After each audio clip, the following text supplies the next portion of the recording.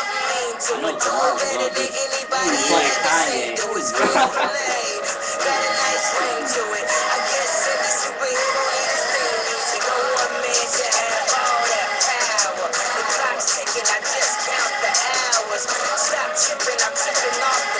And we are back here. And we are back here on the Alf'Dawg Show. I'm Anthony Alford with Torian Dandridge, Elroy Harris, and Brian Blythewood on the show here today. Alright, so we about to get in right now with these headlines. So, I don't know why I did that. My computer is messing up on me. Time for the headlines. Brought to you by the ego of LeBron James.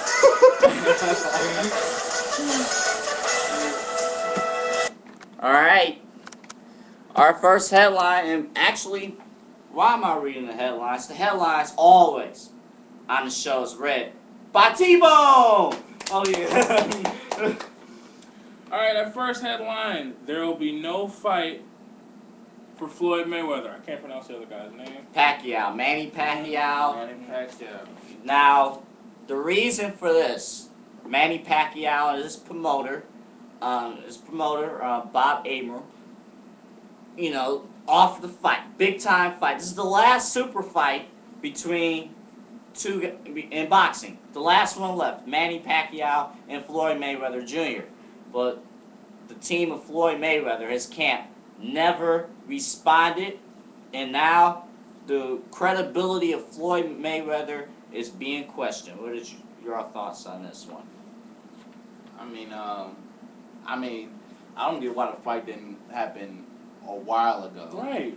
You know, when Pacquiao should have agreed to the little testing thing, and I would love to see the fight. I think it would be a very good fight, and I don't know why it's not happening, because it seems like this would be the best fight for boxing, to save boxing right now. Yeah. You know, with MMA taking over. Yeah. You know. It really is. Do you think it's true, T-Bone, that Floyd Mayweather is a coward? No, I don't think Floyd Mayweather is a coward at all. I really think that, you know, some issues may have came up, you know, why the fight would be canceled. I don't know why he would want to cancel a fight. He's like, you know, the best boxer in the world as of right now. You know, so I really don't think he would back out of a fight. Not the biggest fight. It's probably one of the biggest fights of his career. Why would he back out of it? That's more publicity. It's the biggest one left. Right. You know, and if he's about money, yeah, right. It's an interesting thing to turn down. Now, your thoughts, B-Wood? Come on. If he wants to all I gotta say is, if he wants to prove to be the best, you take on every single competitor. That's how you can tell if you're really the best. You know, so, yeah. You know, so credibility is, right now, Floyd Mayweather is being questioned. Alright, let's get on the next headline, T-Bone. Alright, next headline. This is from fanhouse.com. LeBron buys $49.5 million mansion in South Beach.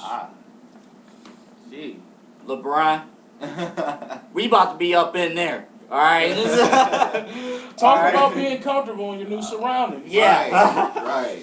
How B-Wood, moving to South Beach, you come, think about this. I know, you know, moving down to, you know, Miami from Cleveland, you know, is bad. But at the same time, you're going from January and having 5 inches of snow on the ground. 5 feet of snow more like. And feet, you know, snow, and being cold, to now, you can jig the entire year.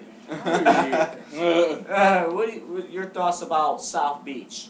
Well, one thing I notice about Miami is that it also could have hurricanes. Okay, we might have snow in Cleveland, but it also could be a hurricane. It could be a volcano. Man, Miami might be too hot, but that doesn't mean that it's really safe.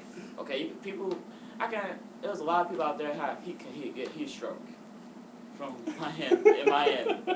B-Wood, you can get heat stroke anywhere. Right. You can get heat stroke in Alaska, man. Come on. You can get heat stroke. Nah, for real though. Like, you know how many degrees be out there in South Beach? Be like in the hundreds. You can't Over get- 100. The past couple of Here in Cleveland, it has been 96 degrees here in Cleveland. And just show you how weird Ohio weather is. But is it really volcanoes in Miami? There is something. It's possible. It could be hot spots. No. Maybe hot spots, but not a volcano. No, all right. For those of you that's been to South Beach before, if there has ever been a volcano, let us know, please. Please let us know. Okay, I admit no volcanoes, but like I said, it could be hot spots down there. All right. And what he means by hot spots as well, the females. Everyone, your thoughts about this LeBron house here? That's a pretty big house for like, how many? He got 2 kids and a wife or something. Yeah. What you do with all that space? Yeah. Can I come live in there? I know one guy who won't be making a visit there, and that's Delonte West. On to the next headline. On to the next headline. All right. Next headline. Center Brad Miller joins the Houston Rockets. He signed a 3-year deal just recently. I'm really excited to see that Houston is making moves to get some help, because you see with the broken foot of Yao Ming, he's still questionable. Maybe he's making a return this year, maybe not. You think of Chuck Hayes, the starting center this year. He's 6'6", 240 pounds. Really undersized for an NBA center, but he really did a good job. 5 points, 5 rebounds. He's shooting the ball well. Really competitive guy, but I really think this move really helps the Houston Rockets. They got a big guy down there. Brad Miller, 7 feet. Of course, that is the average size for an NBA center in this league. He can shoot the jump shot. He's a good post player, good defender. Really an all-around guy, and I really like this move. I think he can help him a lot. And Houston was very undersized last season. So any move in the Western Conference to get a bit closer to the Lakers, will help. Really? It would help. Other than the Western Conference has been a very competitive conference. When you go outside the Lakers, right now, is there any team in the NBA right now? And I want you not to be biased. I won't be biased. But is there any team right now, seriously, who has a real threat to take down the Lakers next season? The team I really see, Oklahoma City. I see Oklahoma City. I see very good team. I see Denver. I still say Denver Nuggets. Denver, yeah. Denver. You know what I'm saying? At times when they're playing as well as they can, they can beat the Lakers. You got Miami now. And this is the last year for Carmelo Anthony before the free agency. Before he goes to New York. Will he join Stoudemire in New York? Interesting question. Or will he join Joakim Noah Derrick Rose. And Derrick Rose in Chicago. That's another. And Carlos and Boozer. and Carlos Boozer in Chicago. The power shift in the NBA, bar none, has shifted to the Eastern Conference. Right. It has. You have Boozer and Stoudemire who went from the West to the East. The shift of power has changed. Any thoughts from either one of you on any team that could? You said Denver, Oklahoma City. Oklahoma City, young team. Very young team. Very young team. Young team, Kevin Durant. I like the point guard. Russell Love Westbrook. Yeah, Russell I love him because he gave the Lakers heck in the first in that first round.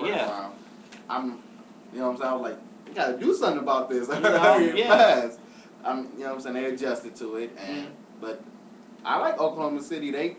I don't think they're going to be an 8 seed next year. No, they're not. I think they're more closer to a 2 or a 3. Yeah, I really. I think they have surpassed all of especially with Phoenix, Dallas. Especially with Carlos Boozer and Utah, especially. Moving east. San Antonio. San Antonio's getting old. San Antonio's getting old. They drafted a guard, James Anderson from Oklahoma State. But they're gonna need a lot more. Yeah, so a lot more. Yeah, so coming up next, Jesse Jackson. We'll get into that, and then we'll talk about the NFL more in a moment.